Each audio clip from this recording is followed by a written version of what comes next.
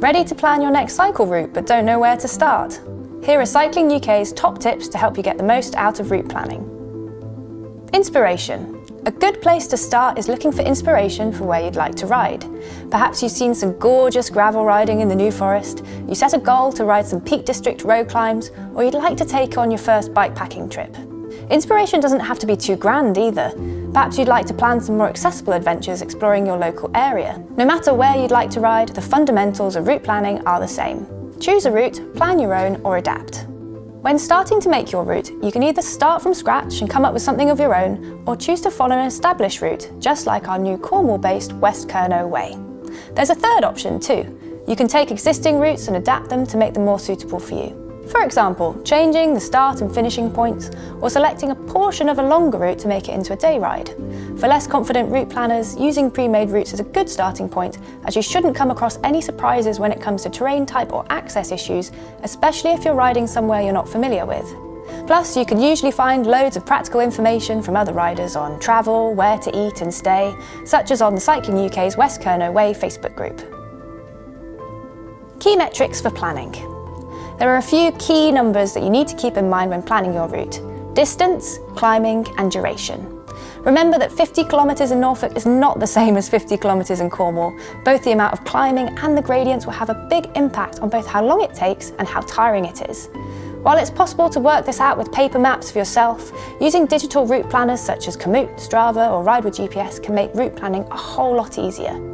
You'll also need to bear in mind the kind of terrain that you'd like to ride. Opt for bridleways, byways and forest roads if you'd rather take things off-road, but remember that it'll probably take a little longer than on tarmac.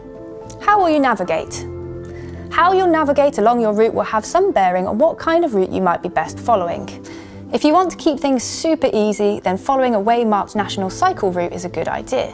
For more original routes, you can either use a paper map or opt for on-the-go digital navigation on your phone or a cycling computer. Start, finish points and emergency exits. If you're not riding from home, then have a think about where you'd like to start and finish. It could be a train station for environmentally friendly travel, or finishing somewhere you could get a good meal. While they're much less common than you might think, accidents do happen, so it's a good idea to bear in mind where your emergency exit points are along your route, especially if you're heading somewhere more remote. This could be a local train station or a way to get to a nearby main road for assistance. Points of interest. Unless you've got a saddlebag packed full of sandwiches and your own coffee brewing kit, you're likely to want to stop along your route to refuel. Check out Cycling UK's cyclist welcome pages for cycling-friendly places you can stop along your route. Make sure you think about this in the planning stages, including one or more cafe or shop options and checking opening times. Besides food and drink, the best cycle routes feature a number of points of interest, whether that's historical sites, expansive viewpoints, swim spots or bird hides. Plan to suit what you enjoy. Ready to plan your next adventure?